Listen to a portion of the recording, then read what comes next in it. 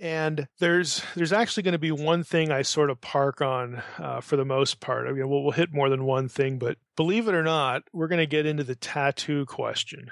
This is a question I actually have gotten an email several times about what I think about tattooing, and people always take you to Leviticus. And there was something in Leviticus 19 that I could have brought up then and gone into the tattooing thing, but there was plenty to cover in that previous episode. So I'm going to pick it up here because there's something in Leviticus 21 that references back to Leviticus 19. So this will be the episode. We can talk about that. So having said that, let's just jump in here to Leviticus 21 and start reading. We'll pick up a few things and work our way to the sort of centerpiece for the episode. So Leviticus 21 says, "And the Lord said to Moses, Speak to the priests, the sons of Aaron, and say to them, No one shall make himself unclean for the dead among his people, except for his closest relatives, his mother, his father, his son, his daughter, his brother, or his virgin sister who is near to him because she had no husband. For her he may make himself unclean." Now, let's just throw in the fourth verse. He shall not make himself unclean as a husband among his people and so profane himself. Now, these first four verses are about whether they're essentially about, okay, since contact with the dead makes you unclean. We talked about this earlier in Leviticus, whether it's a dead human being, a dead carcass of an animal, contact with death or with the dead makes a person ritually unclean, which again is unfit for sacred space. And so in this chapter, the issue comes up, well, what about the priests?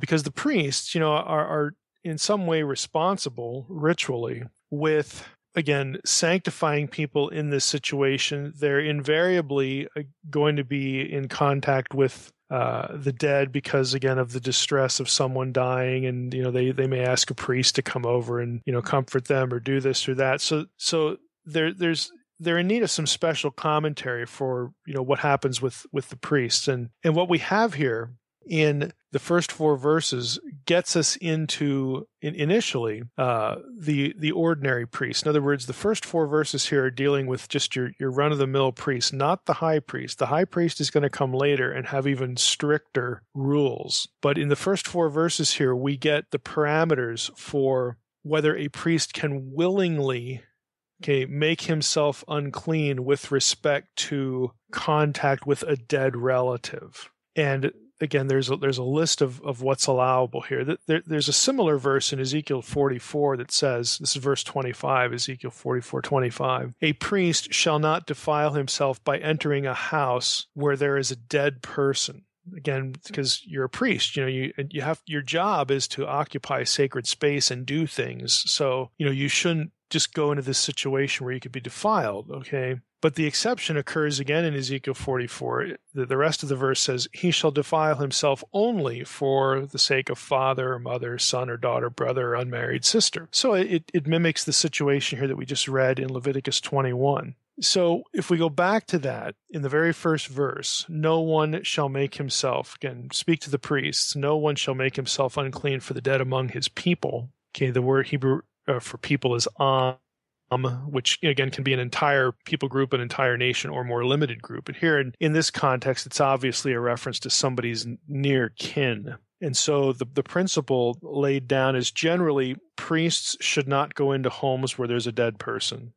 Okay, you're just going to be defiled, and your job is in sacred space, so then that's going to just mess things up. But for the ordinary priest, if it's father, mother, son, daughter, brother, unmarried sister, okay, it's okay to enter that house, comfort people. Whereas before, this is something you shouldn't do, even though people might want you to do, or you might think your duty as a priest, might involve this. Don't defile yourself by contacting the dead. Don't enter a house where there's a dead person, except, in this situation, this narrow group. So as a general rule, an ordinary priest should not become defiled by contact with the dead, even of his own extended clan, but only for the members of his clan who are the most closely related to him, and again, his immediate family. So it's an issue because attending the burial of clan relatives was sort of a traditional thing to do in the culture. But the priests here are actually a little bit restricted from doing that. They can only do that in certain situations. So right away, again, we're starting off I think it was important to mention that because Leviticus 21 very clearly, again, is in a context of priestly duties, sacred space, again, something religious. Let's just be as broad as we possibly can. There's a religious context to what we're reading now in Leviticus 21. And if we want to use the word, a ritual context, a priestly context, so whatever the vocabulary is we want to use. Now that becomes an important setup. It helps us, again, get the flow of things for when we hit verse 5. Leviticus 21:5 says, they, again, the priests, because that's who he's talking to, speak to the priests in verse 1. They shall not make bald patches on their heads, nor shave off the edges of their beards, nor make any cuts on their body. Now, this is a verse that typically comes up with the tattooing situation. So right away, the context for this is, we're talking about priests here. We're not talking about anybody in general. We're talking about priests. That's the first thing. But this comment in Leviticus 21:5, notice what's grouped here. Make bald patches on the heads, shave off the edge of the beards, or make any cuts on their body. Now that harkens back to Leviticus 19. And I didn't bring this up in the previous episode, but we'll pick it up here. Let's just get a few verses, the cluster of verses here, and you can see where this same kind of language, where it falls into here. Leviticus 19:26-29 says this: You shall not eat any flesh with the blood in it. You shall not interpret omens or tell fortunes. You shall not round off the hair on your temples, nor mar the edges of your beard. You shall not make any cuts on your body for the dead, or tattoo yourselves. This is the ESV.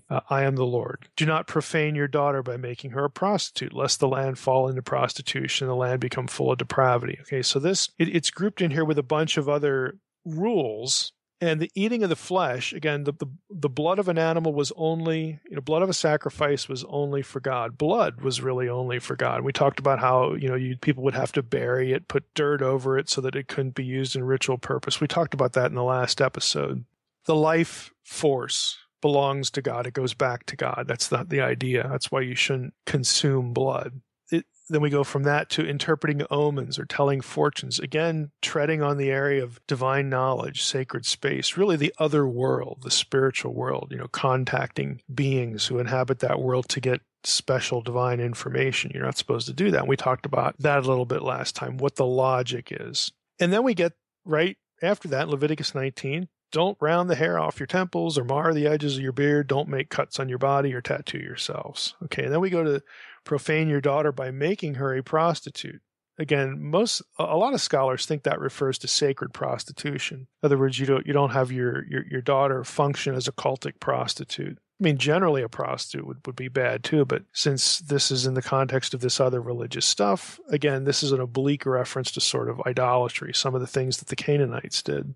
Yeah, and I want you to get the flavor that this is not just so broad and wide. There is a religious reason. There's a religious flavor, a context for these laws that has something to do with your vow, your status as the people of Yahweh to have only Him as your God. There are certain things you do not do religiously because the Canaanites do that. The Egyptians do this stuff. Fill in the blank. Somebody else does this. Someone else who's loyal to another God does these things. And as we're going to see here with the quote tattoo question, there's a consistent, again, ritualistic religious flavor to these commands in Leviticus. So let's just jump in here full bore, with this whole question. So I'd start by saying this, again, just to make the point again. The context of Leviticus 19, and here we're in Leviticus 21. So 21 verse 5, I think is pretty clear. The practices listed are all associated in some way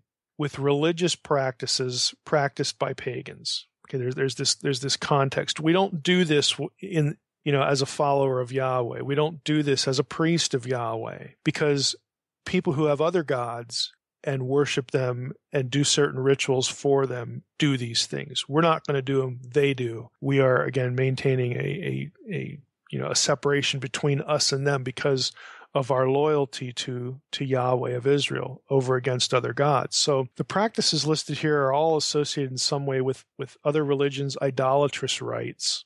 And everything listed here was well known in the ancient world as having that context, having something to do with, again, what an Israelite would look at and say is an idolatrous ritual, some divination practice or some ritual conducted. And that's, again, at the heart of why these things are prohibited. So if you go to Leviticus 19, you go through the list, consumption of blood. Again, we talked about that. You don't use blood ritualistically. Blood belongs to Yahweh because it's a life force. Well, other pagan religions, they did lots of things with blood, to their gods, that sort of thing. So again, the law wants to hem that in. Maintain loyalty to Yahweh. Don't consume the blood. Don't do what these other people do. Then there was interpreting omens, telling fortunes, again, soliciting divine knowledge from other gods, other spirit beings. And then again, rounding off the hair and the beard. Now, as odd as it might sound, in the ancient Near East, hair, as well as blood, as well as semen, some of these other things, symbolized life force. And it did so because it grew.